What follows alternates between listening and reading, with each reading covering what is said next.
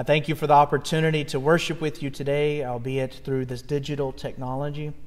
I pray that this finds you well and that you're blessed by the reading and hearing of God's word.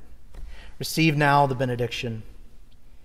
May the Lord make you increase and abound in love for one another and for all, as we do for you, so that he may establish your hearts blameless in holiness before our God and Father at the coming of our Lord Jesus with all his saints. Let us now be dismissed by singing our hymn of dismissal, which is the benediction.